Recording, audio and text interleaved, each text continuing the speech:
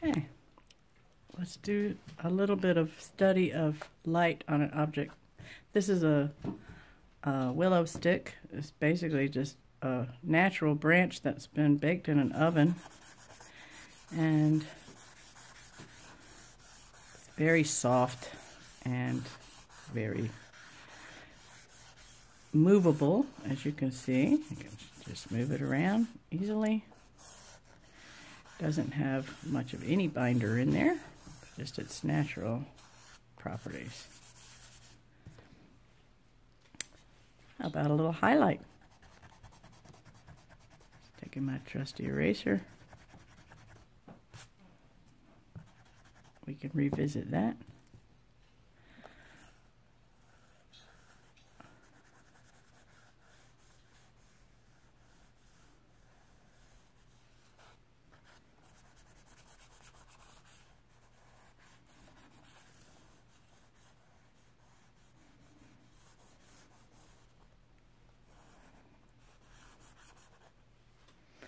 A little cast shadow.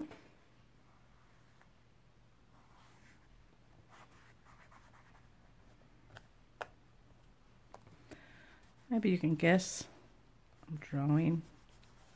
Actually, I'm not drawing. I'm shading a sphere. I'm not drawing any lines. I'm just blocking in values.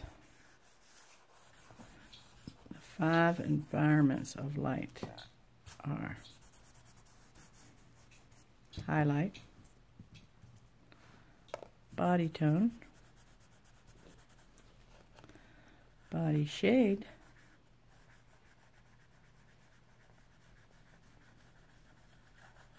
notice that I'm leaving a little crescent moon shape at the bottom of my sphere. That would be called my reflected light. No hard lines here, just a lot of soft edges. Smudging with my finger. Picking out the highlight. Notice I don't like to put the highlight right to the edge. I like to round it back.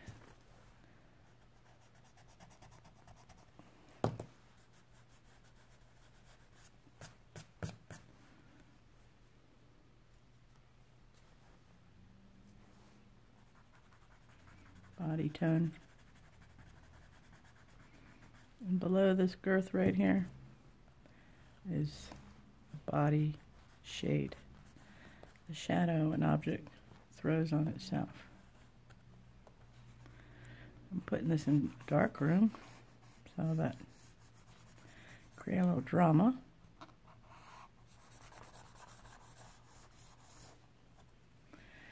And the darkest part of a cast shadow is usually right as close as the object is to the surface it's casting its shadow on. Right about there.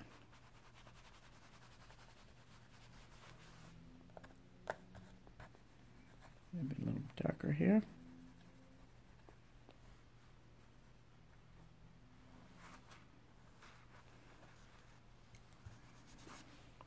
And I think I'll lighten up my table, my surface.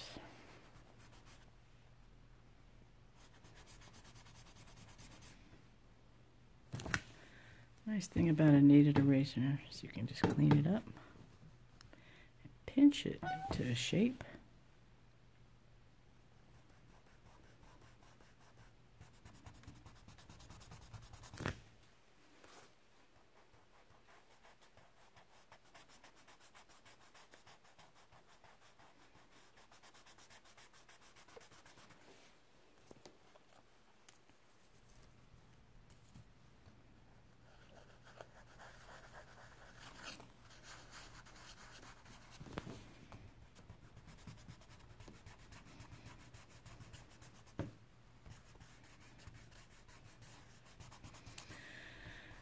That's about all you really need to know. The 5 environments of light.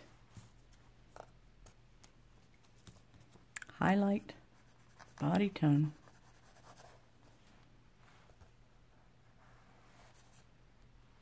cast shadow,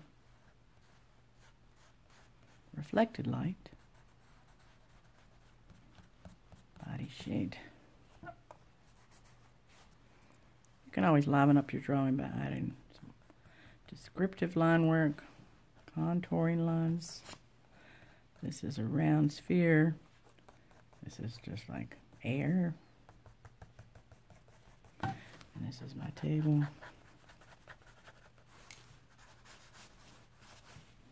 Voila! Now, you can do the same. And you can next put a coffee mug in front of you and draw that as well.